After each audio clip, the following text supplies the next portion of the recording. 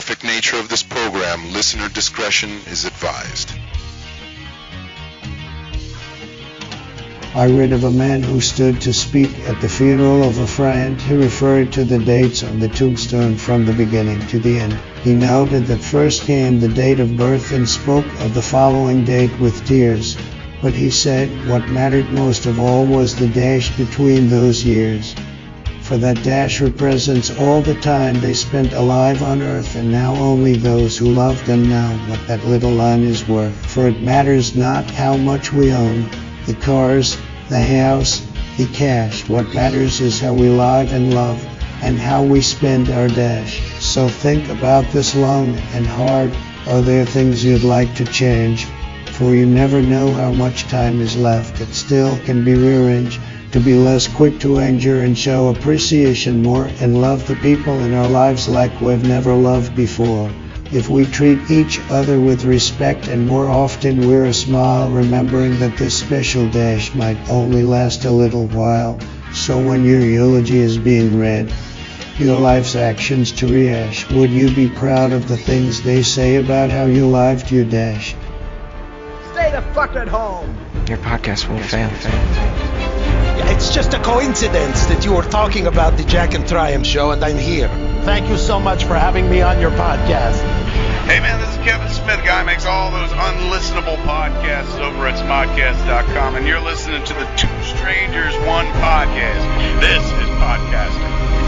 You're listening to Two Strangers, One Podcast. Subscribe to us on iTunes or on the Stitcher app for Android devices. Please visit twostrangersonepodcast.net. Now, here's Chris Cologne and Paul Pasquillo.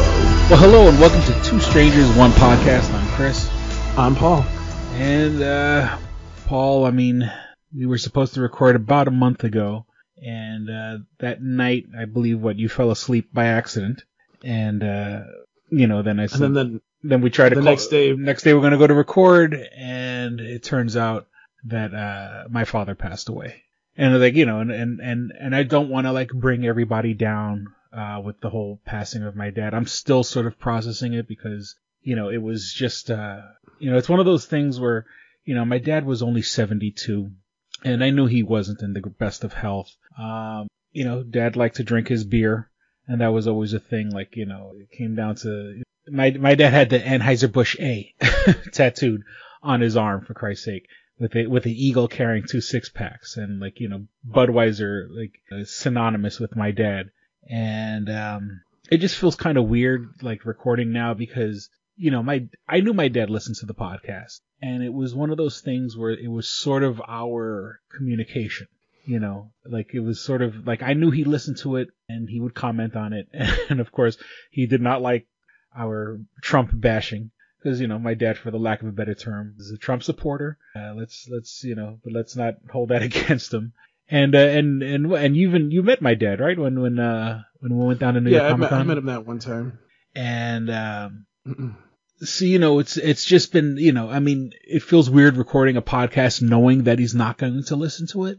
And, like I said, it was part of our communication because he would learn, since we didn't communicate on a regular basis, doing this podcast was sort of a way of letting him know what's going on with my life, because my dad was sort of school, how men don't share their feelings. Men don't talk about the shit that's bothering them.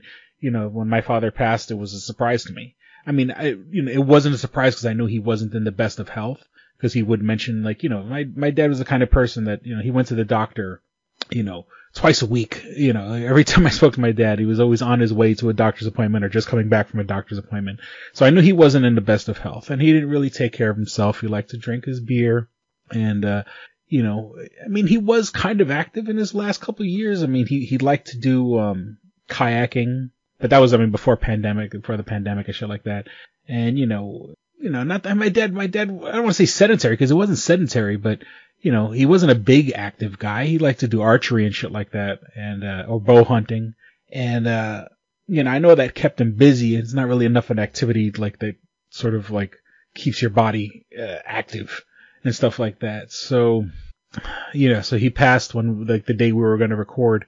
And, it's been a rough, it's been a rough week because, a rough month. Because my dad had asked me, and this was, a while back. He's like, when I die, I don't want you to, for the lack of a better term, advertise it on Facebook. I don't want people to know that I died until after I'm in the ground, because he didn't want, because then let's be honest, he didn't want people coming to his wake or his funeral service or anything like that. Cause if you ever been to, like a funeral or something like that, you got these people that come up and they show their face and everything like that. But like, you should have shown your face when I was still alive, sort of a deal. Like, why come now and be the hypocrite and cry your cries and when you should have been there while I was still alive. And I get that. I totally understand that. And, when my dad passed, trust me, I was bracing myself for the big, the wake for 4 days or 3 or 4 days, and then the funeral. His wife basically made the executive decision that there's not going to be a wake. She didn't want to see my dad's friends and shit like that. Cause, my dad, he ran with a couple of different types of people. He was parts of the Knights of Columbus. He had biker friends. He had cop friends, and then you got to deal with all that shit for the next couple of days of all these guys who you don't know who the fuck they are coming up to you and saying, my condolences. And I mean, they mean well, and I'm not disparaging that, but you don't want to fucking have to deal with it. So she basically made the executive decision that, he's going to go from the coroner's office to the church for a mass and then right in the ground. So I was put in a position because my dad said, he had basically told me, because look, don't, because my dad knows how I am on social media and stuff like that. And he knew for me to like basically keep my mouth shut because he didn't want to fucking have to deal with people. So, and I announced his death like a week and a half after his actual passing. He was well in the ground. He was already in the ground over a week. And, and I kind of got some backlash from family members and shit like that. Like, you should have told us. And my mom has heard it also. They've gone to my, they didn't even come to me. They go to my mom about it. So, it just, and I'm trying to respect the old man's wishes. If the shoe was on the other foot, I would understand, oh, someone didn't want me there. Fine. Then I'm not gonna, that's their wishes and stuff like that. So, it's just fucking really taking me fucking hard because, and I don't know if I certainly didn't talk about this on a podcast before, but I was a second child. I'm the baby of the family. One day my mom and I got into a real deep conversation, and like my mom revealed to me that like I was an accident, that like my dad didn't want any kids. He didn't want any more kids. They had my older brother. My older brother was the golden child, and my father was like, okay, that's it. My brother and my father, like my father's senior, my brother's junior, took on the name. And so when I was born or whatever, like I wasn't, he wasn't, not, I mean, he loved me and he took care of me and shit like that. But like my dad didn't want another kid. He had his junior and that's it, and, with my dad, I was always sort of like, and I kind of felt that growing up. My older brother was the golden child. He was given, he could do no wrong in my father's eyes. You know what I'm saying? And, if my brother hit me, if I went to my dad and said, oh, my brother hit me, my dad would say, well, what did you do to get hit? And, he was kind of given run of the roost, it was the cock of the walk and stuff like that. When it came time for like schooling, like my father helped put my brother through college. And my brother in turn became a cop, and my father was always into law enforcement and shit like that. And, I wasn't put through college. You know what I'm saying? I got a year and a half through community college and that was it. I always felt like a second class citizen, to my dad. I became a correction officer because like, I didn't want to be a fucking correction officer. I didn't want to do any of that shit. I always wanted to be in something creative. And, I kind of did that to kind of please my dad. And, and I know it broke his heart, like when I left corrections, because I got with my daughter's mother who was, an inmate under my custody and shit like that. I know it broke my father's heart when that happened. And I've always felt like a big fuck up, a big disappointment in my dad's eyes. And it kind of like, and it breaks my heart that I'm never going to have a chance to kind of like really mend that fence and really kind of, and it's not, and I don't feel like my dad hated me or anything like that. I don't. He loved me and he took care of me and he put a roof over my head and everything like that. But I'll always, now that he's gone, I'm always going to have that kind of like lingering that like I never had a chance to like really make him proud of me. Like I always wanted to do something and like, make a movie or do something. And there's still a chance for me to do that, but he's not going to be around. Even if like, I do something tomorrow that's absolutely brilliant, he's not going to be around for it. He's not going to be around to say like, Chris, I'm proud of you and shit like that. So that has me fucked up thinking about it. It's funny, like after he passed, a lot of my friends, am I that like predictable? Whatever. People like, don't go drinking and don't drink yourself into a fucking, coma and shit like that. And I'm like, and I don't get me wrong. I like to drink and I guess I get that from my dad or whatever, but like, was I that kind of like predictable that, in a moment of like deep stress that I shit like that. And the funny thing is, I've had a 6-pack in honor of my dad. Okay. Yeah. I hit the bar one night, but not smashed enough where like I couldn't drive or anything. And I had a bottle of wine that I've had from like before my father passed that I just happened to have in my fridge. So I didn't, I didn't go off the deep end with alcohol and shit like that. Like I had 2 separate people like, don't go crazy. I'm not going to go crazy. And, and I look at it because me and my dad we're physically alike a lot. Like I'm shaped like my dad. I look like my dad. I sound like my dad. I see that the age that he died is 72, and I'm like, does that put like a fucking, countdown timer on my, if I don't get fucking hit by a truck or something like that before then, I kind of like, do I have 28 years left? Is that because, there's that much of a difference, so it sort of has me sort of just, contemplating my own mortality and shit like that. And, it's, I'm a single father, God forbid something happens to me. My daughter, she doesn't fucking, the next step would be, one of her aunts or uncles to take care of her. And, like it really bothers me. I don't want to, I don't want to think about it, but, I lost my daughter's mother last year, and it's not, not that her and I were together, but, I became full-time, full custody parent, no real support. And, now I lost my dad. And, Raven, my daughter, she said, and she didn't say it to be mean, but she said, Dad, now you know how it feels. And it took me a second. I'm like, what do you mean? What does it mean? He's like, now you know how it feels to lose a parent. And I was like, holy shit. This is coming from an 11-year-old. And, I love my dad. And, like years ago, I had that episode where I had like my mom on one episode, and I had a chance, interviewed her and shit like that. And I kind of, I always wanted to have an episode with my dad. And, just once again, even just for posterity reasons, even if like I could play the audio years later and, play it for Raven and, this was your grandfather. Because at 11, even though she's very smart, she doesn't, really grasp, and she wasn't around him enough. My dad was he was the type of person where he would seclude himself and there were things that went in my father's life that I didn't know about until years later. And my father probably has more secrets that he took to his grave that I don't fucking know about. And nothing big like, like he has other kids or anything like that. But, my parents got divorced in like 91, and my father remarried in 92. Like he married the woman that he was cheating on my mother with 6 months later.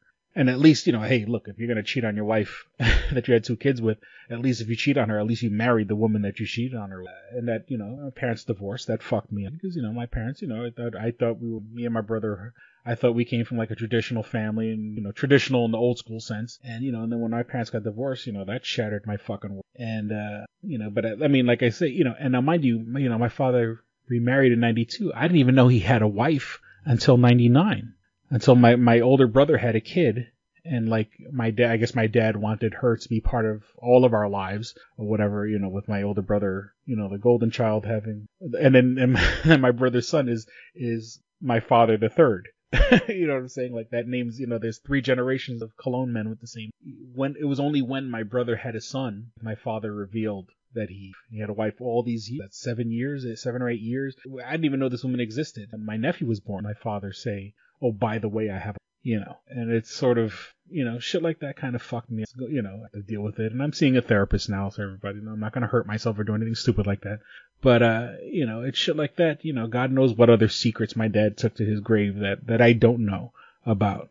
And, I'm still kind of fucked up about it. And I'm going to be all right. I'm not going to hurt myself or anything like that. I just, I have to work through all these fucking issues. And I loved my dad and I respected him and I looked up to him when as a child looks up to their parent, like they're fucking, like they're a god and they could move the fucking sky if they wanted to. And so,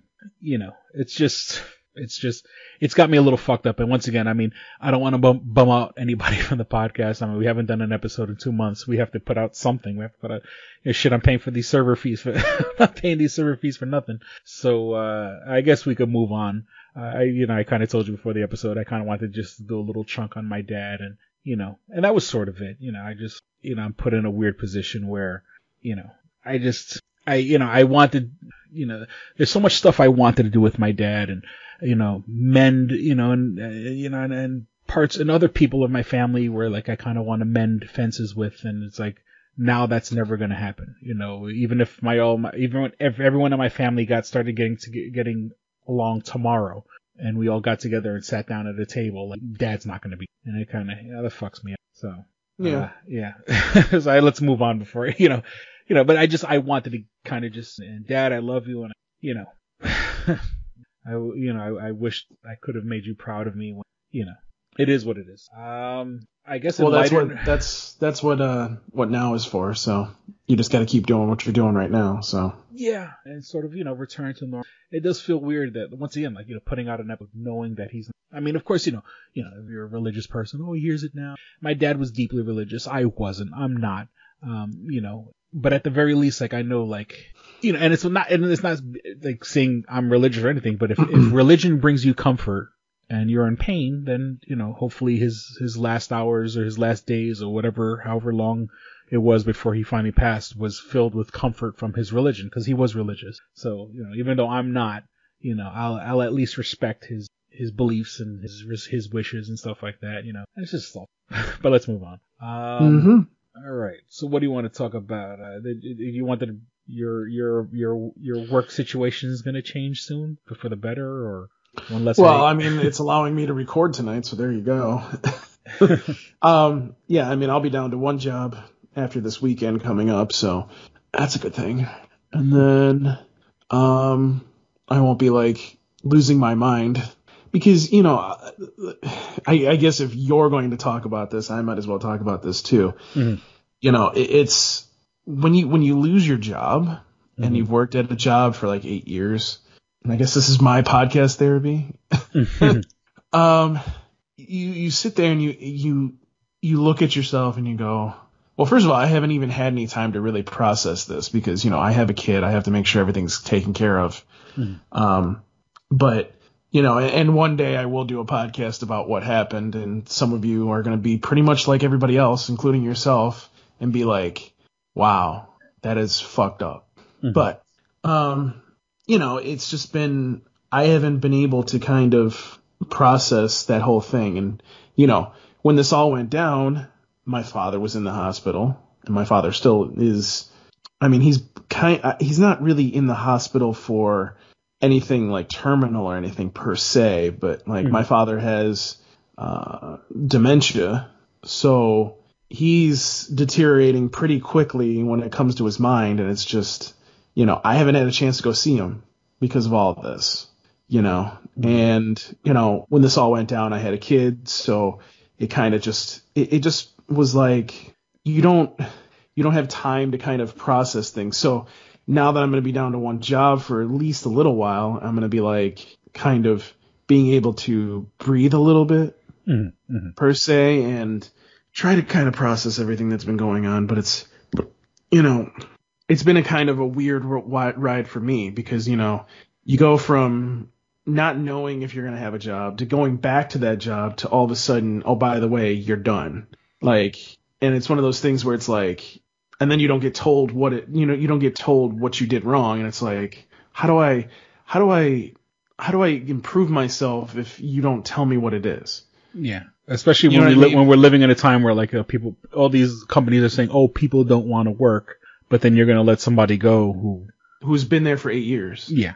You know, and that's where, you know, it's just very painful for me, you know, and it's one of those things where it's like you have to rebuild yourself, and you know, it's a very shitty situation. I mean, I'm doing well, so it's not like I'm not okay, but you know, dealing with that, I haven't been able to deal with that. So, you know, it's been an interesting time, you know. One day I'm going to kind of talk about it on this podcast and, you know, make my company look bad, because they will look bad for what they did. Mm-hmm.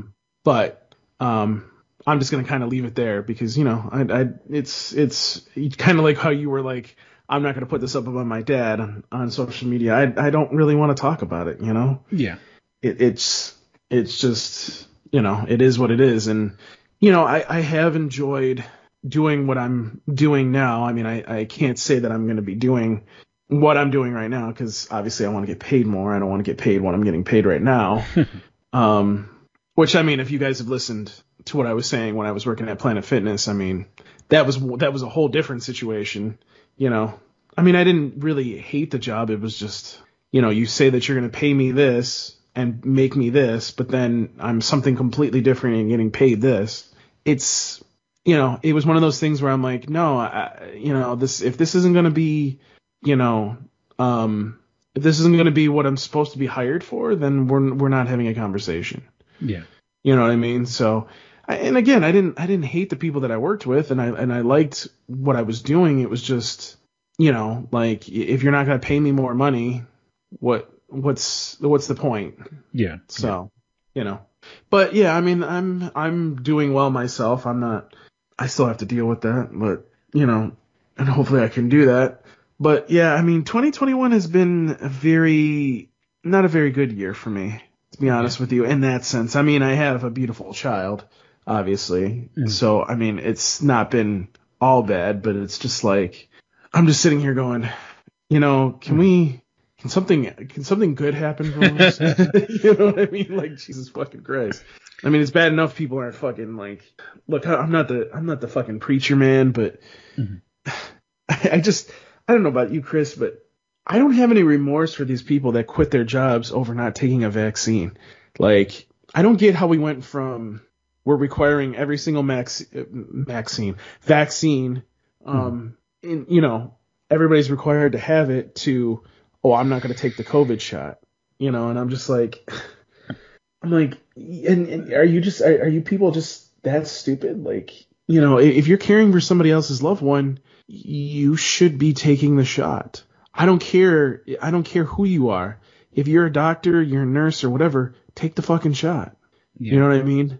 And I've heard some interesting, tidbits from like doctors and nurses that, you know, we don't have enough information. I'm like, well, then why would you tell people that it's okay to take it? Oh, well, we're under pressure. I'm like, I wouldn't care if I'm under pressure. If I don't think that somebody's going to need to take it, then I'm going to tell them not to take it. It's the same thing that I brought up, I think a couple podcasts ago, where it's like, you know, when my girl actually had my son, the nurses said, listen, like, if you're going to get the shot, just don't do the Johnson & Johnson one, because the Johnson & Johnson one could affect you in negative ways. Mm-hmm. You know what I mean? So if they're going to be honest, why can't other doctors just be honest if there's something wrong? Which, by the way, there's nothing wrong with it. I haven't heard anybody die from the goddamn vaccine other than the Johnson & Johnson one. Mm-hmm. So, you know, I don't know. I'm getting really annoyed by people, because it's like, you can take the shot, you can go get a booster, just do it. Because the more, you know, if you do it, then we're not going to go into a lockdown. At some point, there's going to be another lockdown. And if this gets bad, and it's not going to be anybody's fault, but, you know, everybody else's fault. You know what I mean? It's going to be people's fault, not our fault. Yeah, it blows my mind when they're like, you know, because the numbers have actually gone up, or at least in New York State, the numbers have gone up recently. Like we've had a surge, and I'm like, who the fuck? You know, but, you know, and it's like, you know, and I know there's those fucking hardheads out there. They're like, I'm not going to get the vaccine, you know, and it's like, just fucking get it. Like, I'd rather And look at it, I'm a selfish, evil scumbag. I'll admit it in a heartbeat. But like, I'd rather get the shot and like something, let's just say, the shot fucking 10 years from now I get fucking cancer or whatever. Let's just say, okay, fine, I get cancer, but yeah, I got cancer because I was trying to do the right thing for fucking society by getting the fucking shot.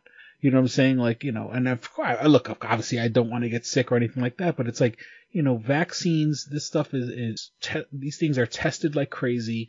There's peer review. There's all types, everybody's on top of everything. And, there's a redundant set of systems in place to keep things from being. And of course, could everybody, but if that's the case, then we're all getting cancer in 10 years. You know what I'm saying? Like, well, that's the truth. If we're going to get fucked, then let's all get fucked at once. Let's all get fucked as one society, as opposed to these people that are fighting on no fucking, on bullshit conspiracy theories and conspiracy, and it's like, trust, I think if there was an issue with these fucking shots, some high-ranking medical person would have said something by now. And I don't think there's a big conspiracy in the person, if the person speaks out, then, they're going to be blackballed or whatever, blacklisted. No, if something was that fucking horrible, then, people would have come out and said it. And, and then these people are like, oh, well, these young, healthy people or people who are relatively healthy, like, oh, I don't need the shot. Yeah, motherfucker, it's not for you. You getting the shot is so you don't fucking pass it on to someone who may be immune compromised. And it's you selfish fucking prick. Just get the fucking shot already. Right. But for me, it's not even just get the shot, make yourself, and protect others. It's, I have a 5-month-old over here that, isn't, I can't get him sick. Mm-hmm. You know what I mean? And that's why I wear a mask. That's why I got the shot. So I don't have to worry about that. You know what I mean? Mm-hmm. And that's what kills me is it's like, I stopped wearing a mask because the numbers went down. I'm wearing a mask again because the numbers have gone up so much. I don't know what it is in Monroe County, but it's just like, I don't want to take the chance. You know what I mean? And I mean, we're coming into the winter season, so it won't be as bad because people won't be outside. And they'll be indoors, but when people are like, when they're in like a movie theater, for example, or they're down in Times Square and all congregated together, it's going to be bad, dude. It's just going to get worse and worse until people fucking do what they're supposed to do. So I wear my mask and like I feel weird now in public without my mask. Like certain places, like if I have a doctor's appointment, fine. Yeah, absolutely, you have to wear your doctor's mask when you go into the building. But they give, other than that, when I'm out in public, the thing is shopping. And I like wearing my mask. Yeah, I enjoy, I don't want people to see I like the anonymity, as much as I do the podcast and yada, yada, yada. And, I want to be famous, when I'm out and about, I like having my face covered. I don't like strangers seeing my face. I wear my mask and sometimes it'll be like, I'll be at the gas station and I'm just running in the gas station to grab something. And like, I'll leave my mask in the car and I kick myself as soon as I realize it. Like, don't get me wrong. I'm too lazy to go back to the car and get it. But I get and I'm like, oh fuck, I'm around these fucking, these savages fucking breathing their air when I should have my mask on. You know what I'm saying? Cause I hate people. And quite frankly, I kind of like wearing the mask cause I wanted to piss off people who don't like people wearing masks. And luckily, New York is pretty progressive, so it's not like you're not getting confronted on when you are wearing them, but there are places in this country where if you wear a mask, people literally ask you, why do you have a mask on? And it's none of your fucking business. If I want to wear my mask, let me wear my fucking mask, and thank goodness we don't have that, but I'm waiting for the day where someone asks me why I have my mask on, you know what I'm saying? Cause I'm going to lay into that motherfucker if they have to. And when it comes to the kids vaccines, I've already scheduled my daughter. She has, it's right around the corner, it's the minute they said it was. And then the funny thing is that I had sent the way my daughter's doctor works and the way my doctor works is I can't send them emails. There's a whole system you sign into. So I sent my doctor an email. I sent her doctor an email about as soon as as soon as these shots are available for kids, I want my daughter to get her shot. And literally like that day on the website, they were like, you can schedule your child for a shot. And so, I went to the system, and so she scheduled. So, I mean, and it was even then, like right out the gate, it was like a week or two away. And I'm like, well, I mean, luckily so far things have been gone good so far, but she's going to get her shot, and she's going to get her shot before Thanksgiving, before we go and see family, because we're going to go see family on Thanksgiving. And so, at least, I have a little bit of peace of mind that, I already lost my dad. My mom is not in the greatest of health either. My mom checks a lot of the boxes of people that are at risk, heart disease and high blood pressure and diabetes, shit that, is bad enough being old. Then you have these extra conditions on top of it. So, I mean, of course my daughter has seen my mom, since my mom got vaccinated, but there's still that, I want everybody to get their fucking shot. And, well, kind of a little off topic, the last time my daughter did see my mother I was down in New York City because I went to New York Comic Con. And, since the last episode, the last time we recorded was 2 months ago, I've actually did go to Comic Con. I'm not going to go into those. I have all the notes, and I'm going to save it because I want to record it for posterity. I am going to go over Comic Con, but not this episode. My dad's thing is obviously, weighing a lot more on my heart. But yeah, I mean, my daughter saw my mom, about a month ago when I went to New York Comic Con. And so, and it just, once again, it just blows my mind when people that are still resisting, and, and it's like, how fucking selfish can you be? And, we get 1 million vaccinations for everything else, when you're a kid and you go to your doctor and you get a vaccine for this, vaccine for that. Nobody's getting autism. Nobody's getting this. Nobody's getting that. Just take the fucking shot, It just shows you how fucking, and I'm a selfish person. I'm the first to admit I'm a selfish person. But when it comes to shit like this, and you're talking about like global pandemic and shit like that, I'm like, hey, okay. And now it's time for me to swallow my shit and take the fucking shot. And while we're on topic, about that, sort of in relation to your old podcast, your other podcast, and sort of a friend of the show, Mr. Aaron Rodgers, the football player, because we had Adam Geddes as a guest on the podcast, or not a guest on the podcast, but I interviewed him at Comic-Con, the football player. I guess he went to college with Aaron Rodgers. They bunked together. And, in the past, I had admired Aaron Rodgers because, like, a known fact that he's an anime fan. And, he was into anime, like that. And so, even though I don't follow football and I can give two shits about football, I'm like, oh, that's cool, man. Aaron Rodgers, he likes anime. That means he's pretty cool. And now they're coming out with this stuff where, like, even though he may have not flat out lied, but, like, he kind of, like, bent the truth or omitted certain facts to make it sound like he had the vaccine, or he was treated, but he wasn't, or he hasn't had like he didn't get the traditional vaccine shots, and he was playing it off like he did. And so, he done messed up a and I want to like him. I mean, he's an anime fan and shit like that, but now it's sort of like, and then you're sending, football, as much as I hate sports, football is such a large and influential, thing. And you're kind of giving the green light to the wrong fucking people, saying like, oh, well, if Aaron Rodgers doesn't get a shot, then I shouldn't have to get the shot either. You are, for the lack of a better term, a role model, and then, apparently Aaron Rodgers is a great football player from what I understand. I don't watch football, but, people like him and admire him and shit like that. And it's like, for him to like, not get the vaccine or say, like he played semantics and fucking, found out that he wasn't actually getting the vaccine. Like, dude, man.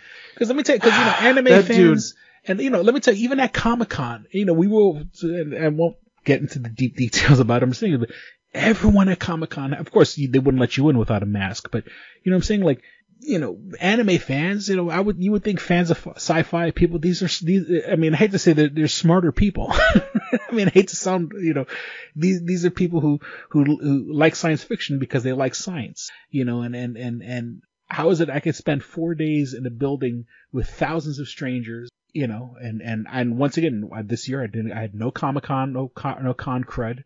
We've made jokes about that in the past. I've never gotten con crud from New York Comic, but here we are the year after a global pandemic, but enough responsible people did their thing. And to go to Comic-Con, you needed to show proof. You needed your card so you can get your little bracelet. So, and everyone had their bracelets, but he's sending the wrong message to people when he's like, oh, I did my own research. You fucking big dummy, throw the fucking ball and get your fucking shot.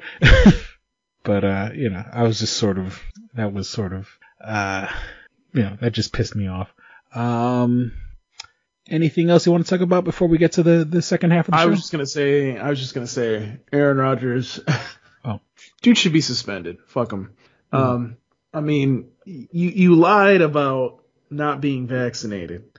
Like, how is he even allowed to still play? Like, I don't get that. Like, the NFL wants to be strict about shit, but I hate to be like one of those people that's like, well, if it was a black player, but if it was a black player, I think he or she, well, he obviously in this occasion would probably get suspended for a couple games. I didn't even think about that, but yeah, that's a good point. You know what I'm saying? Like, he's a white dude that just went up on a podcast and said, and then he apologized because he knew he fucked up.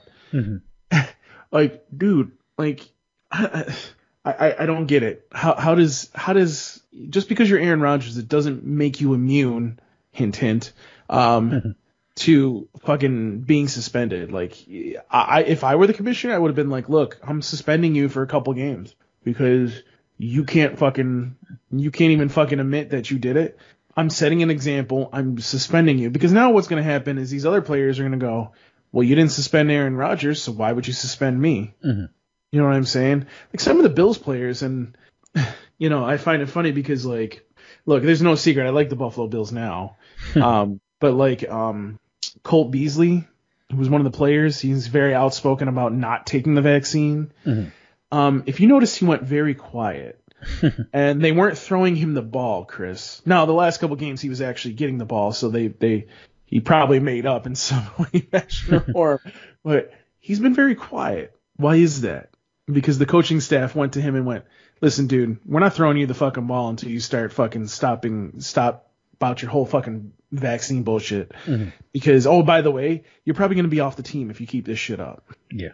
So, I'm just saying, like, if I hate to be that dude where, if this was a black player, but I get the feeling if it was like Cam Newton, for example, yeah, dude would have been suspended. Not even kidding you. Even if it was just for a game or two, dude would have been suspended. Yeah, and by the way, I'm not saying like suspend him for the rest of the season. I'm saying this is strike one. You get suspended for a game or two. Send a fucking message. That's it. That's all you got to do. Yeah. You know what I mean? Like, this isn't hard. This isn't hard at all. Just suspend the fucker and send the message. That's all. It's another problem with COVID, unfortunately. We're sending really stupid messages, so. Yeah. But we won't go into that because we'll be talking about this for another hour and we sleep. Yeah. So I guess with that, we'll be back with more Dick and Fart jokes. This episode of Two Strangers, One Podcast is brought to you by Comics Etc., 1115 East Main and North Goodman at the Hungerford Building, door number 8. Find out more information at comicsetc.biz or like them on Facebook at facebook.com/comicsetc1. Did you ever see a film at such a young age it left you traumatized with cinematic wounds? Necrophilia. It's a dead issue, man. Don't push it. Cinema Psyops is a weekly podcast documenting an ongoing experiment on the mind of an unwilling test subject. No one should have to watch this movie. Oh, no one should have to watch this? No one should have to watch this movie. Surprisingly, it's not a topic that a lot of people really want to tackle. I'm shocked, prudes. I know, really. Right? It's the next sexual frontier that no one wants to explore. I am, in the most sincerest of senses, disappointed in you. It takes a powerful goddess like Connie, jam her arm down the monster's throat and kill it. Oh, I'm still tripping out over that. Even as a kid, I was like, I gotta find a girl like that. Every week, I get a new look of disappointment that I never thought I could get out of it. Unimaginable. At 12 years old, you should not be watching this movie. Obviously. At 13, you should not be. 14, you shouldn't be. I'm not entirely sure even 17-year-olds should be watching this movie. Just because you're offended by something doesn't mean that you have the right to demand that it doesn't exist. watching this film again, I had all of this like little nerd glee with everything that kept little popping history up. doll popping up absolutely. at you. So I totally loved this film. Hey, I know why you couldn't see that. It's because your brain's warped from watching this shit at 12 years old. Yeah, this is a rough movie. I told you ahead of time when we were getting ready to do it that it was going to be a rough. How could you watch this shit at 12? Because physical wounds heal, cinematic ones don't. Listen to Cinema Psyops. And we're back. All right, Paul. So let's get to the nerdy news. Once again, I have tons of notes from last week, or over last month actually, about stuff. The DC fandom. In the Black Adam trailer and the teasers of Batman, the new Flash movie. Jesus, you're going way far back. Yeah, exactly. Christ. God damn. The trailer for the Resident Evil movie, which was basically, like they're actually trying to make the movie look like the video games. Resident Evil: Welcome to Raccoon City.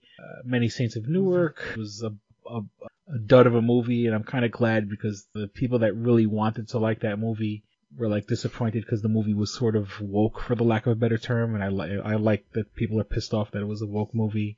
Norm Macdonald, Norm Macdonald was the voice of, on the show The Orville, he was the voice of that like green glob thing, and but unfortunately Norm Macdonald passed away. But they said that they already got all his recordings. His recordings for the work was done, so when they have the next season on Hulu, they'll be able to have his performances. But let's speak about, while it's still fresh in our minds as we're recording this, we were literally probably an hour ago or 2 hours ago, we saw the worldwide release of the last, before the movie finally comes out, the last Spider-Man No Way Home trailer, which was, filled with revelations, I guess would be the best way to put it. And I kind of because obviously we all know what the fuck's going to happen. Or not all know, but we all know what the big twist is going to be or what's going to be added to this movie. But I like the fact that they kind of kept that they still, even though this is from what I understand, the last trailer that they're going to release, we still haven't seen Andrew Garfield. We still haven't seen Tobey Maguire. But I like that they didn't do that. I like the fact that they didn't show them, even though we all know what's going to happen, because I want to go into the movie, even though I have it in my mind, I'm going to, I want to kind of like let it fall out of my mind. So when it happens, when I watch the movie, I could actually, pop when I get to the right part, I'm like, oh, that's right. Yeah. Here comes Tobey Maguire. Here comes Andrew Garfield. We're actually, now it's after midnight, so we're like literally a month away from the movie coming out. So, I'll have a month to kind of purge it from my mind before we get a chance to purge. Maybe not the best words to use, but yes, purge.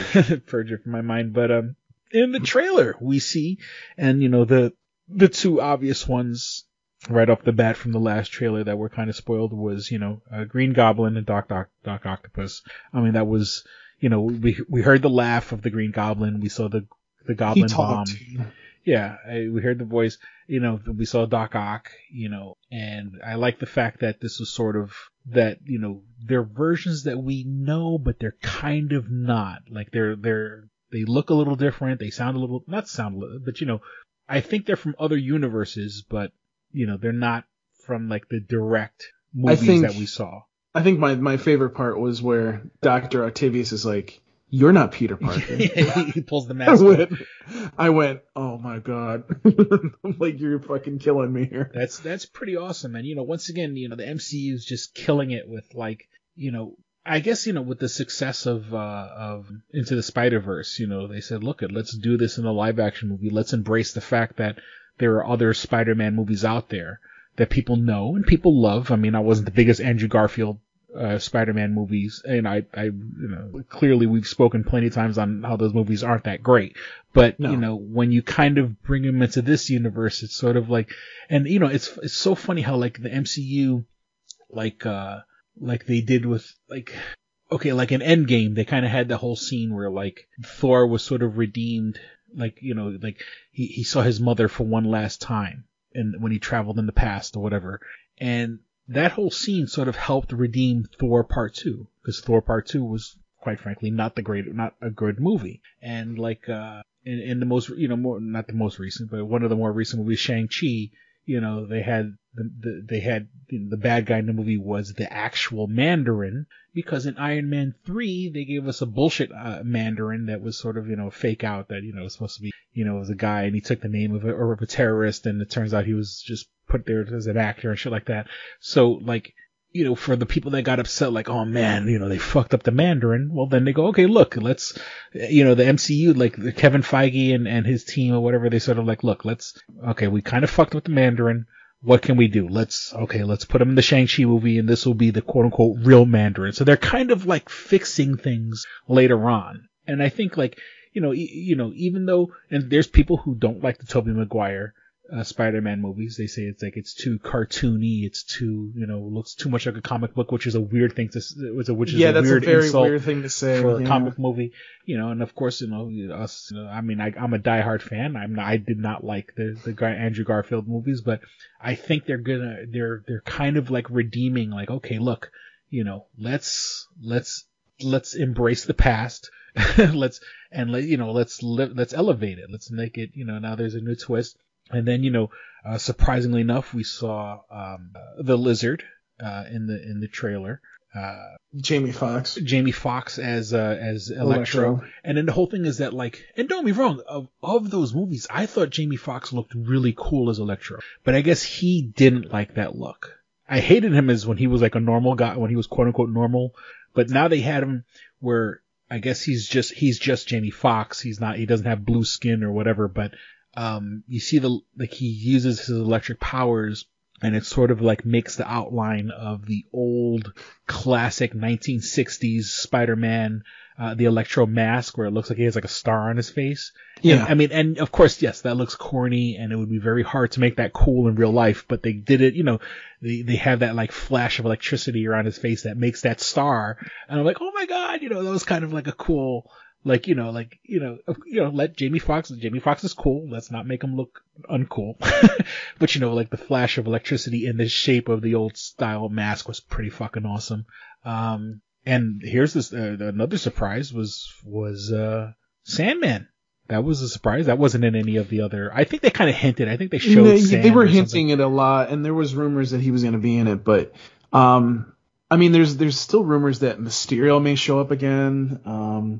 I think this was a good way for them to kind of basically bring in, like, because I'm sure you've heard the rumors where Sony's been trying to do this Sinister Six kind of thing, and I think this is the perfect way to do it. But like, for example, like the Rhino's missing, even though like I think the Rhino was kind of a secondary character, so I mean, yeah, you know what I mean? Like, it's not such a big deal. But it's one of those things where you're just kind of like, well, this is going to be very interesting to see what happens. And, the one thing that I've been saying on Twitter, and I think this needs to be said here too, is, if let's just play devil's advocate and just say that these are leaks, or they're not leaks, I should say, they're not leaks.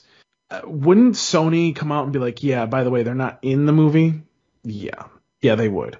Marvel would do that too. And let's also face it here. Like, Sony dropped all this. Sony leaked it to somebody, and then that person leaked it out because they want attention on this movie. This movie, and I'm telling you right now, I'm predicting this, will be the #1 movie of the year. Oh yeah. Because of this. There's no ifs, ands, or buts. There's no reason. Like, there's a reason why there's not really anything in December, because Spider-Man is just going to knock this out of the water. It's going to be the only movie to do that, mind you. Yeah. But, I mean, Sing 2 might do it. I mean, the second trailer was a lot better than the first, but that first trailer kind of made it look like, I know, animation, whatever, but, the kids love Sing, so whatever. What can I say?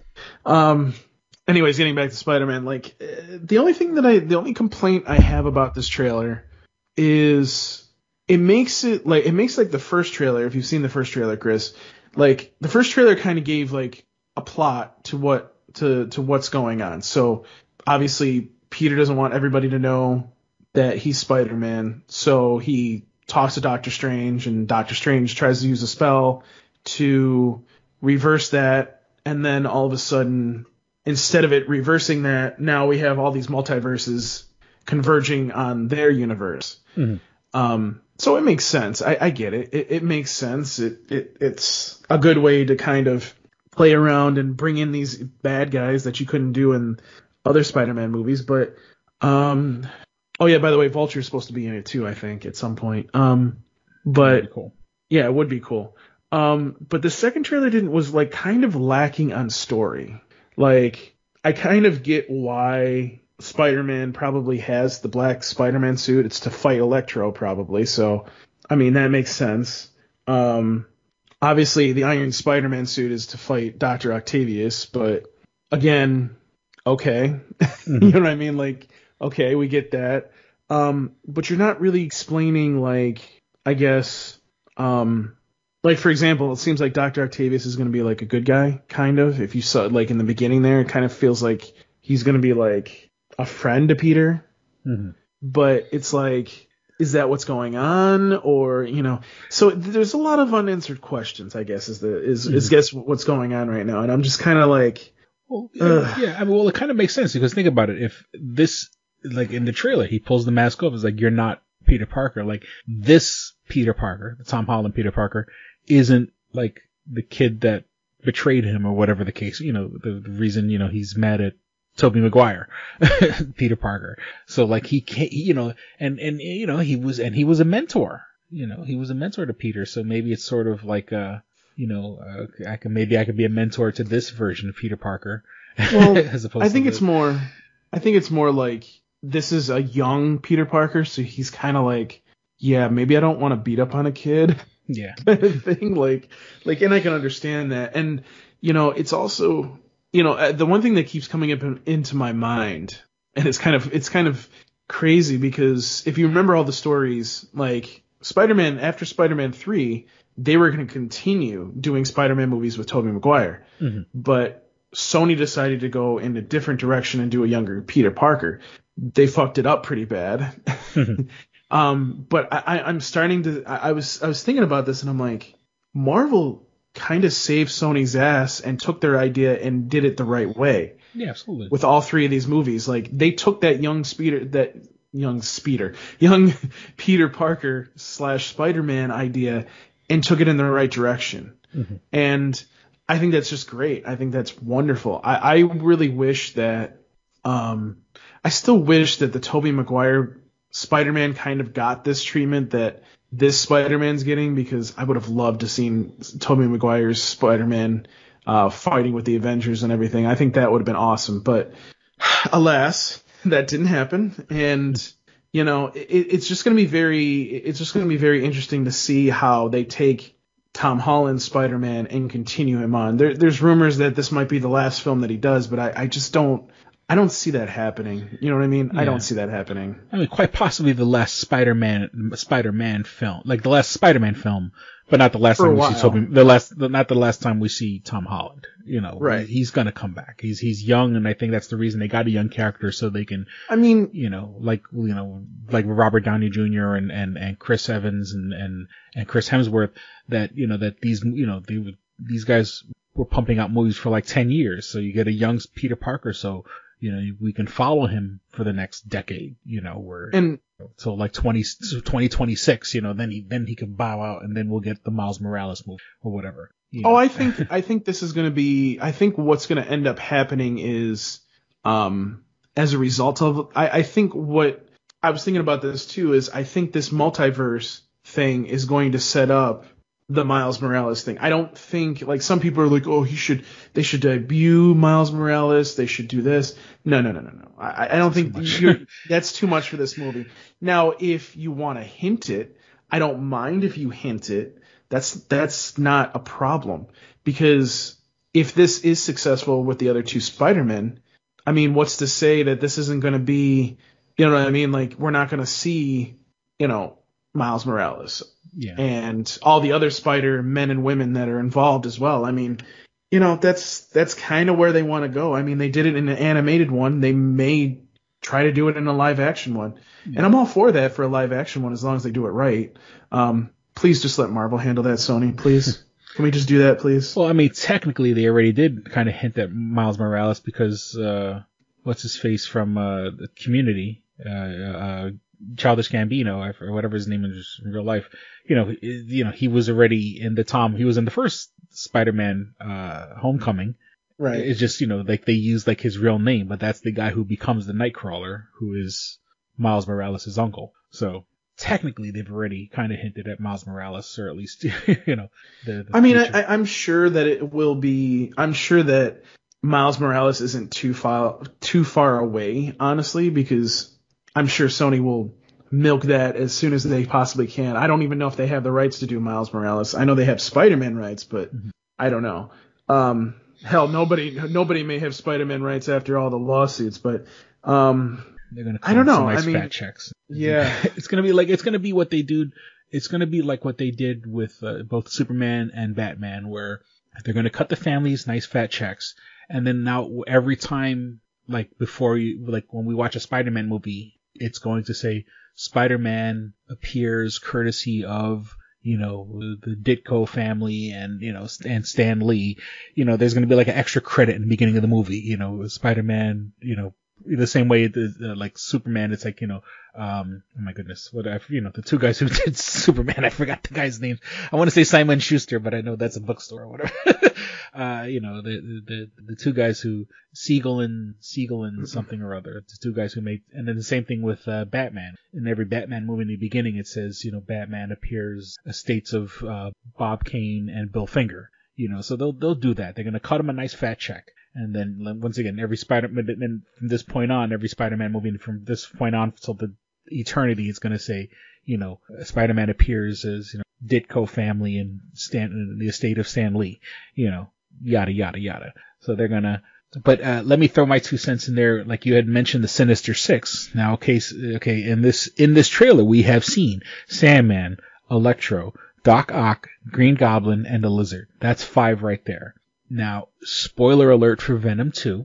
And now, mind you, I started watching Venom 2. How I started watching it is nobody's business. But I was watching it. I didn't get a chance to finish it. But spoiler alert.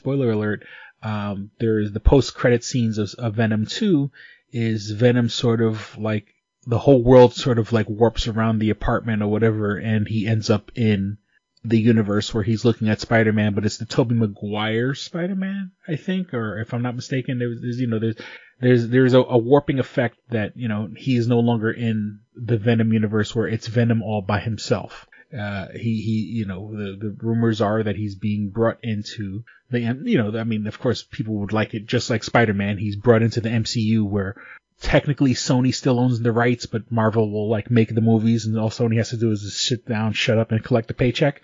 But we already have 5 bad guys in this trailer, and there's a 6th one. And what happened at the end of Venom 2, there was that weird warping effect, which I didn't get a chance to see yet, but from what I understand, that's what it was. Like it went from his apartment to like a slightly different apartment, but now he was in a universe that had another established Spider-Man.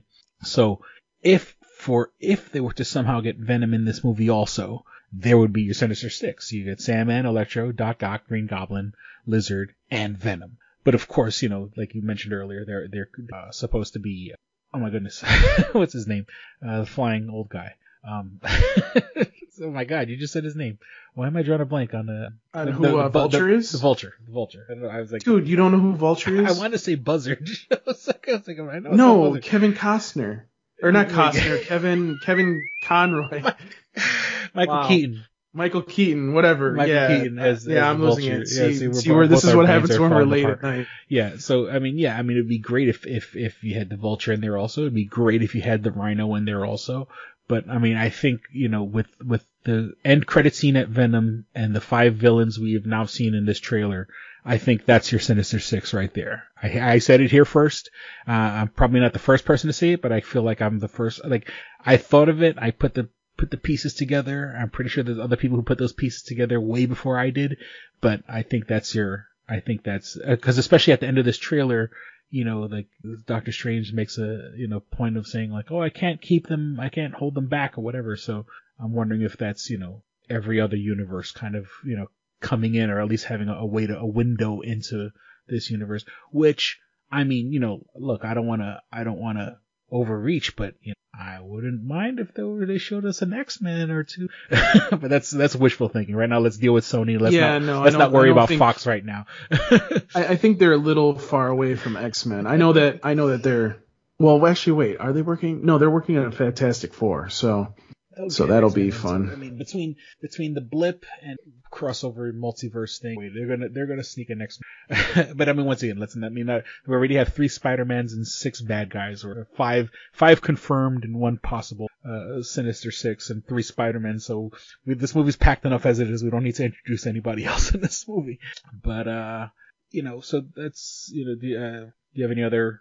And of course, also we got to see I don't know, J. Jonah Jameson, but that's the one from the end of Homecoming. I can't believe I said. I can't believe I said Kevin Conroy. I'm like, Jesus Christ. Kevin Conroy was Batman, and Michael Keaton was also Batman. So that's your synapses. That's your train of thought right there. But okay, so and like I said, you know, we see J.K. Simmons as J. Jonah Jameson. You know, once again, it's the J. Jonah Jameson from, you know, the last 30 seconds of the last movie, you know, of Far From Home.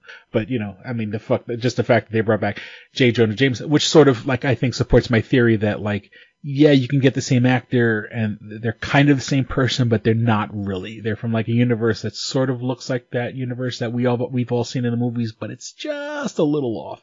You know, a couple other decisions have been made. So, but I mean, I'm excited to see J. Jonah Jameson also. You know, J.K. Simmons is fucking brilliant, and imagine how he's gonna flip out when he sees 3 Spider-Man. He's gonna lose his fucking mind. Which I hope they have a scene where now there's 3 of them, you know, or some shit like that. All right, so let's move on a little bit. Wait, let's stay with Disney, but I still haven't seen Eternals yet. I know. I'm hearing okay reviews. Like, you know, I think the fans are loving it, even though the reviews aren't that great. I haven't gotten around to it. I just, you know, obviously I had a lot on my mind, so I haven't had a chance to really like hit the theaters, but I will see it eventually. It's a long ass movie, man. I'm hearing that. Yeah. I mean, I've watched reviews on it and stuff like that. I've had like the end credit scene even spoiled and shit like that.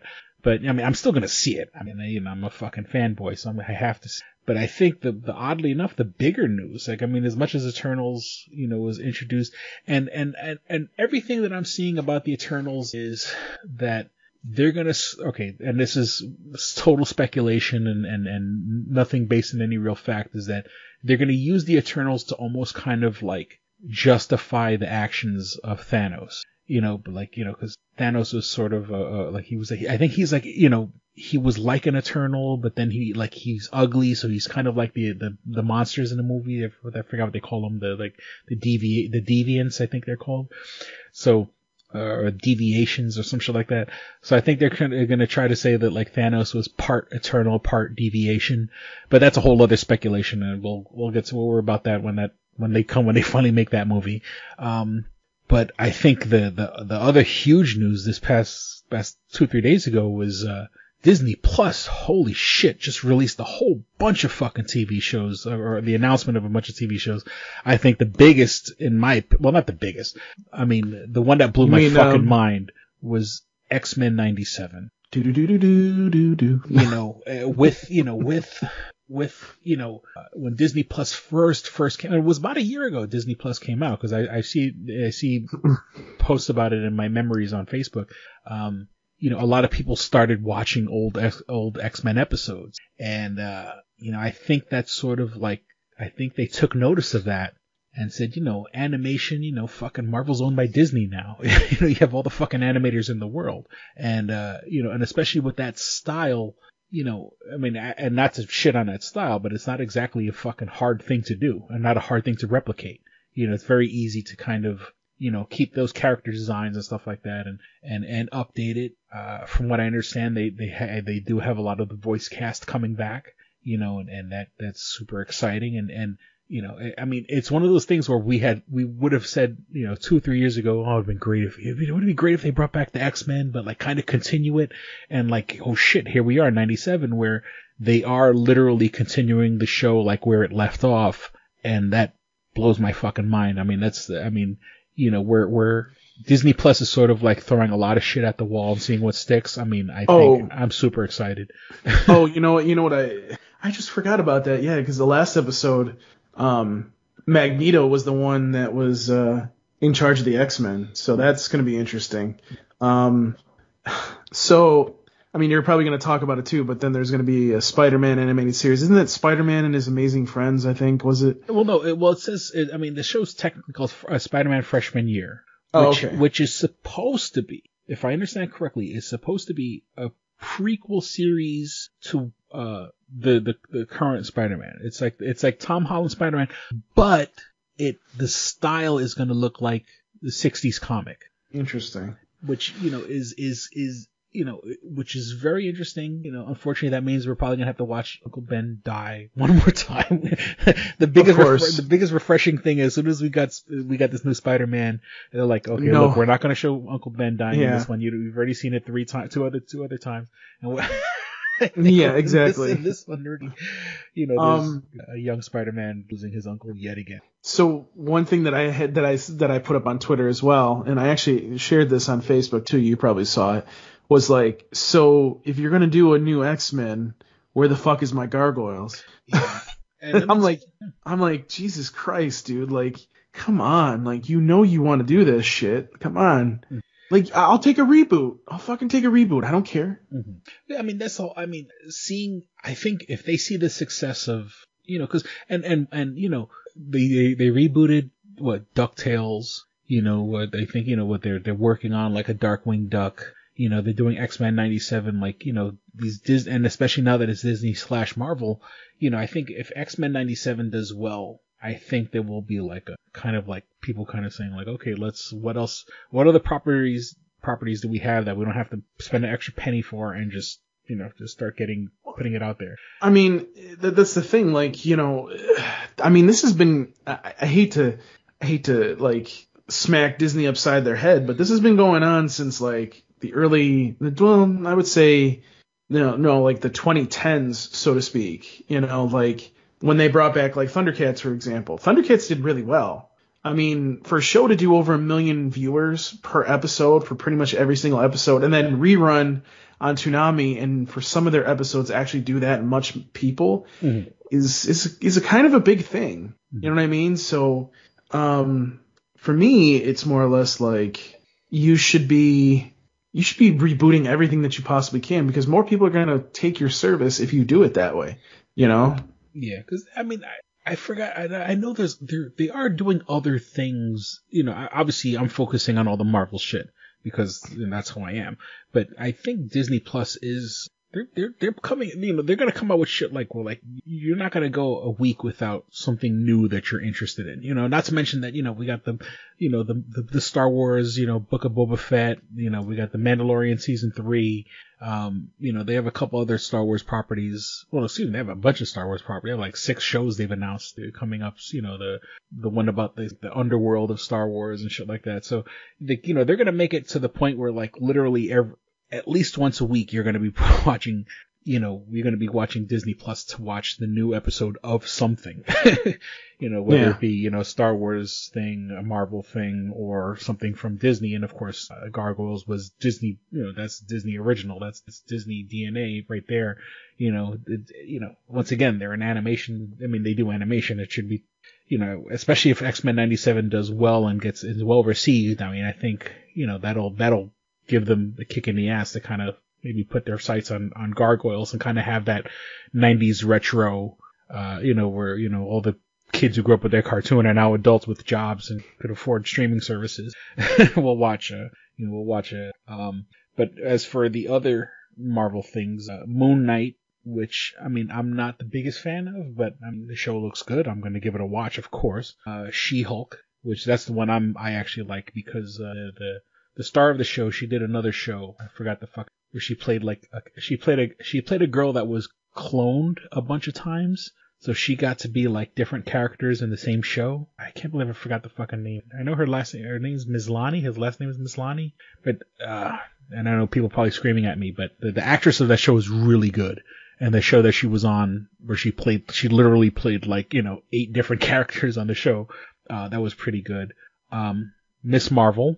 which is, the younger Muslim American teenage girl.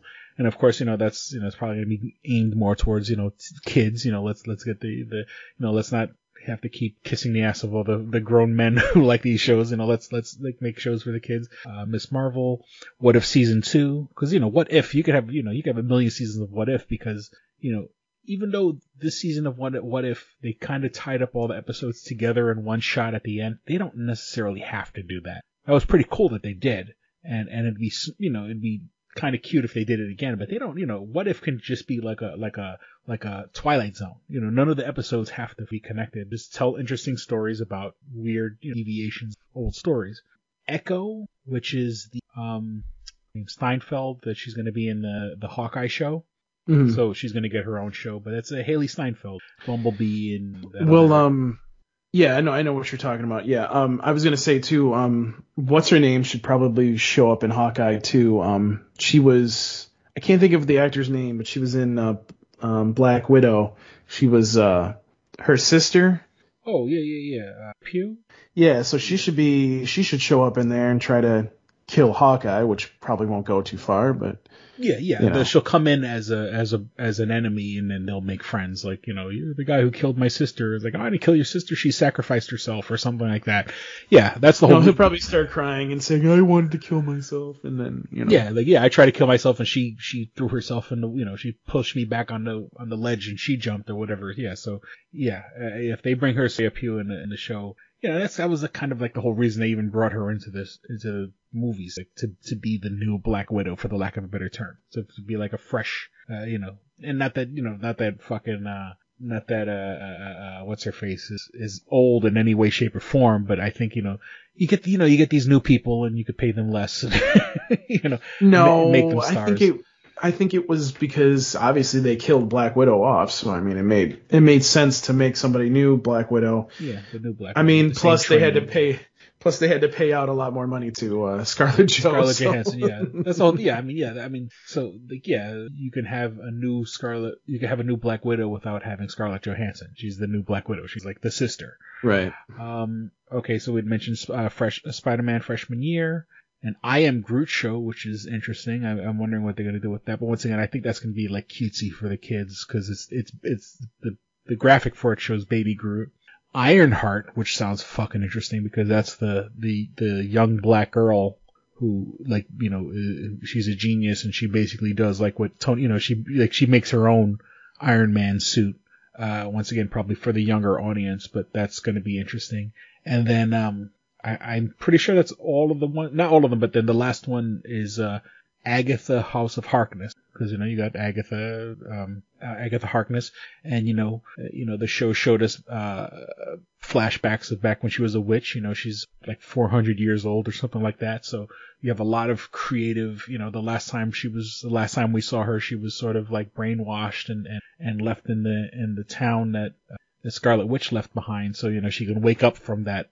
She could wake up from the spell, and then we have tons of history, so that's going to be an interesting, and especially that now that they had established a world in WandaVision, that show already has a leg up on, people love the actress in that show. I like her also, so that's going to be interesting. That I'm pretty sure that's all the shows that they announced, but there might be more. If I missed them, I'm sorry.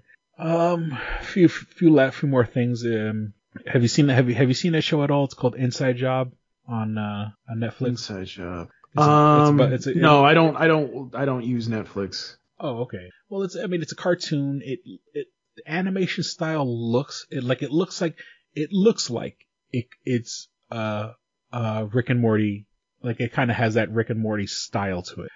It's not a Rick and Morty ripoff in any way, shape, or form. But it has to do with like there's one company that, like, of all the conspiracies in the world, like the fake moon landing and Loch Ness monster and Bigfoot and the hidden city of Atlantis and the president's under control, like the Illuminati and all this shit. It's like this one company that kind of handles all of that, and it's and it's a comedy, and it kind of has that weird sci-fi thing to it, which I don't know if you remember, but I over the pandemic, I kind of I threw myself into a project. I kind of made my own little bullshit cartoon, over the pandemic where, it's called Veil Corp, VEIL Corp. And, it's so weird. I put out my cartoon pretty much on my birthday in June of this year. I never heard of Inside Job. It's a brand new show on Netflix or whatever. But like Veil Corp was sort of like when I watch Inside Job, it sort of reminds me of like, this is a lot of kind of like what I wanted my show to be like.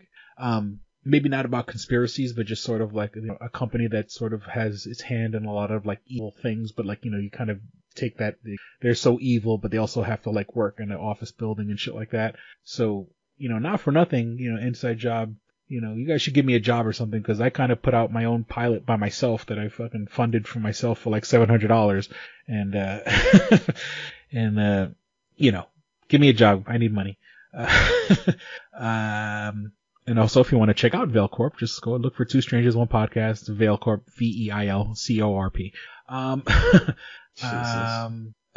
Halloween Kills, the part 2 of that would be the third movie. And like the third movie, if you count the first one that came out in the 70s, but it's really like the 10th movie in the whole, but they kind of threw out all the other movies of the Halloween. A lot of people hated Halloween Kills. Holy shit, these diehard fans hated it. I watched it and I was like, it's not that bad. And maybe because I'm not a diehard fan, that maybe that's why I'm not as invested as some people are. But, it's an interesting movie, and like, it kind of shows like a town that has like this weird fucked up mob mentality, and Michael Myers like killed a bunch of people years ago. And I mean, it's kind of weird because if some guy killed 3 or 4 people 30 years ago, no one really give a shit, but for the franchise, I didn't think it was a bad movie. I enjoyed it, but once again, the diehard fans are like, oh my god, it's the biggest piece of shit ever made. Saw Dune on HBO Max, the new Dune. It's pretty good. Not a movie to like if you're looking like for a traditional action kind of movie. It's not. It has action like at the very end. It's more like epic, and it has to do with politics and royal families and betrayal and the chosen one and all this shit. I actually enjoyed it. The first, well, not the first Dune, but the Dune that came out in like the 80s was kind of a ridiculous movie, and I've seen it years and years and years ago, and I kind of forgot about most of it. But rewatching this Dune sort of reminded me of a bunch of stuff from the last time. So it's obviously, don't go into the movie thinking you're going to see the next Marvel film, not like this big action adventure. It's not Star Wars, but, if you get yourself in the right headspace, it's actually a pretty good movie. Big Mouth season 5, just giving that a shout out because, I like Big Mouth. I think this is the weakest season so far. But I think they, now next year they're going to do, or next season it's going to be the what they call human resources, where it's going to be like, it's a show just all about like the hormone monsters, the shame monsters, and all the crazy monsters from the show and their world, and then just sort of my last note was, I went to, the same weekend that my father's funeral was, there was a thing called the Brooklyn Horror Con. It was a horror convention, if you want to call it a convention. It was it was like this one floor of a warehouse, and it was basically a bunch of people just selling shit. It wasn't really like a Comic-Con. Of course, most of the smaller cons are that, like, oh, meet this, actor from like a 1970 show that no one really gives a shit about or whatever. And I had promised my daughter we were going to go. And so we were going down to New York City that weekend anyway, like the weekend we went down for my father's funeral service. And, so I had already kind of like, was already headed in my head to go down to New York City then. And even though we were going to my father's funeral, my daughter kind of had it in her head. And once again, she's 11, it's kind of hard for her to like, no, we're not going to do that thing I promised you we were going to go to months ago because grandpa died, and once again, I'm a single dad. I'm sort of like in this weird position where, I want my daughter to be happy. And, and even my dad with his beliefs and everything I don't think my dad would have opposed the idea of like, okay, you could take Raven to a, a horror convention, the world doesn't stop because I passed away, sort of a deal. So I took Raven to this thing called the Brooklyn Horror Con, and I got a chance to meet Dana De Lorenzo, and most people know her as she plays this character Kelly Maxwell on the Ash vs. the Evil Dead show. That it was originally on Showtime, but now it's on Netflix. It's a great show. If you like, it's a continuation of the Evil Dead movies, Evil Dead, Army of Darkness, Evil Dead 1 and 2. Even though Evil Dead 1 is sort of like, Evil Dead 1 is kind of a shitty movie. Evil Dead 2 is funny. Army of Darkness is obviously a brilliant movie. And then the Ash vs. the Evil Dead is a continuation. It's like 2 or 3 seasons, and they're really fucking good. So I got a chance to meet her, and I had a Funko Pop of hers, and she signed it for me, and I got a picture with her, and we talked for a little while, and she's like super cool, and she's super hot. And then, like, if anybody knows, like, when Craig Ferguson used to have his night show, the late night talk show, she was Beth, the CBS executive or whatever. Like, she would always come on the show and kind of like, like in a business suit and glasses, but kind of that sexy, businesswoman type, and it's easy to fall in love with her. I got a chance to meet her, and even though I had her do a cameo for me. One of those, you hire someone to say hi to you or whatever. She did a cameo for me in early of 2020, and and then I kind of used that as my inspiration, and also to kind of finish my project, the Veil Corp thing. And then I told her, and I said, oh yeah, you did a video for me and about finishing a project, and yeah, and then she was so like proud of me that I finished my project, so that was kind of cool. So that's all my nerdy news for the most part. Well, then we'll get into the fucking Astro World thing. What a clusterfuck that was with what's his face, Travis Scott.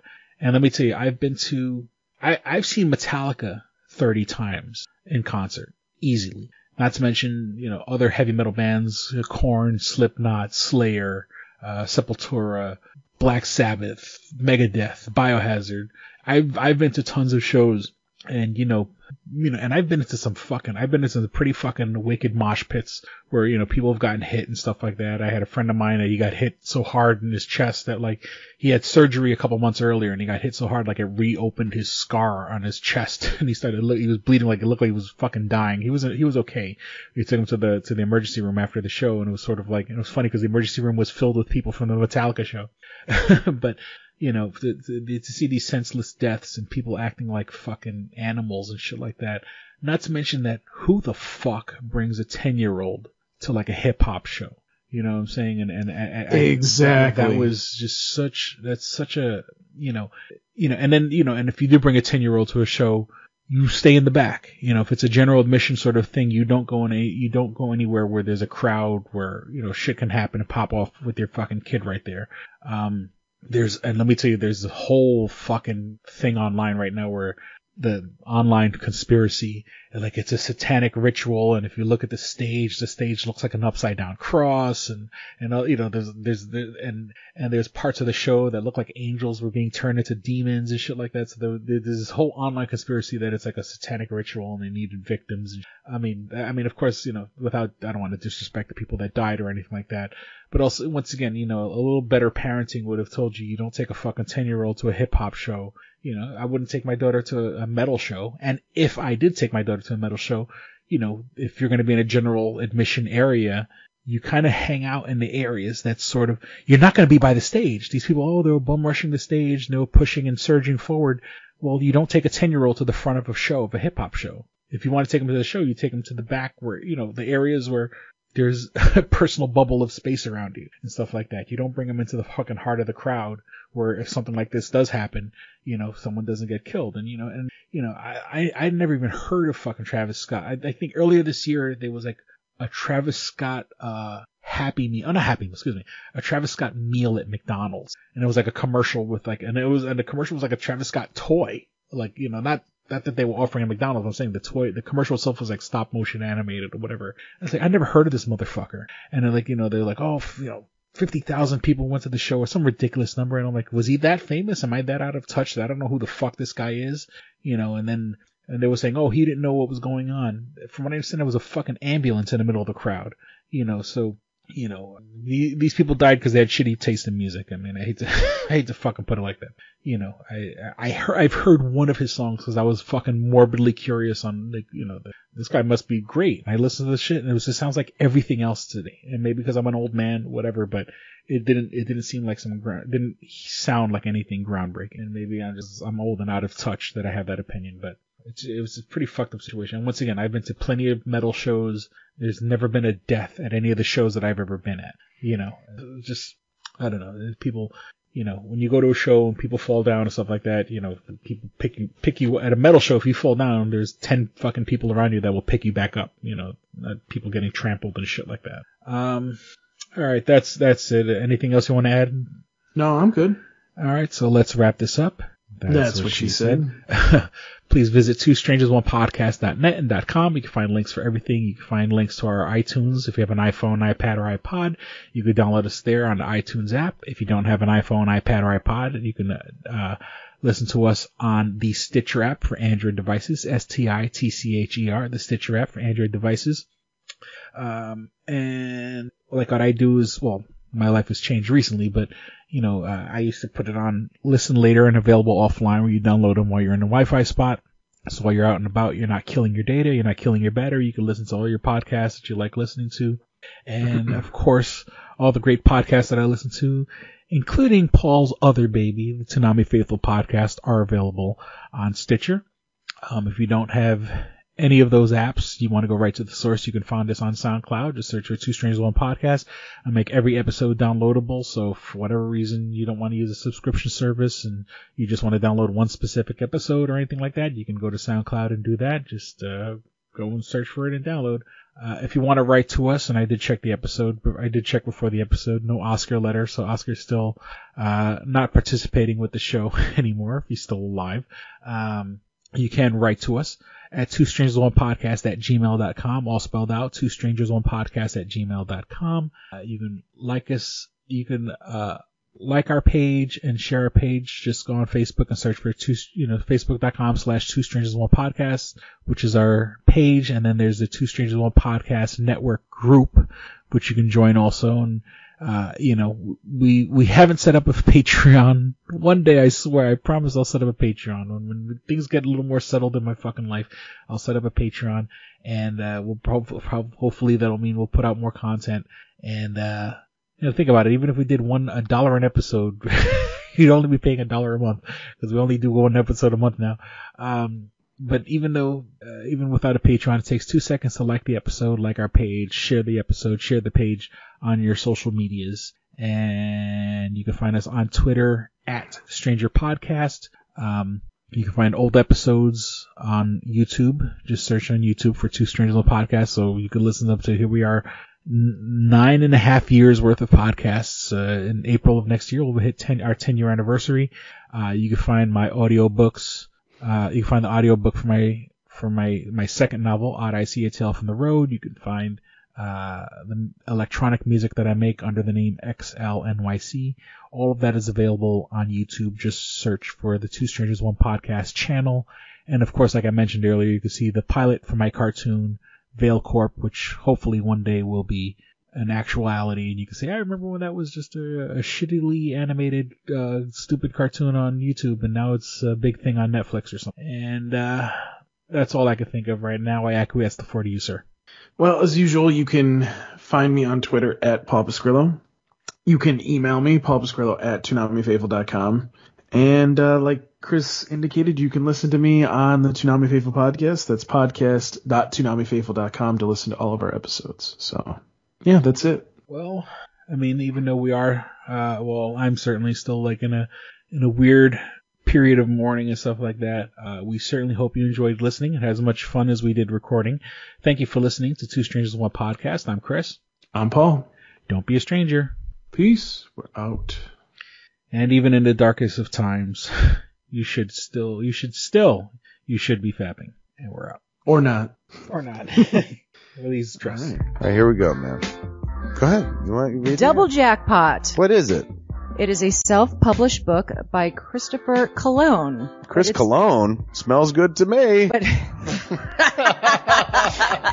But Look at her. That broke that fucking cold little exterior. He's like, hee. But it is spelled Colon. Him punny. But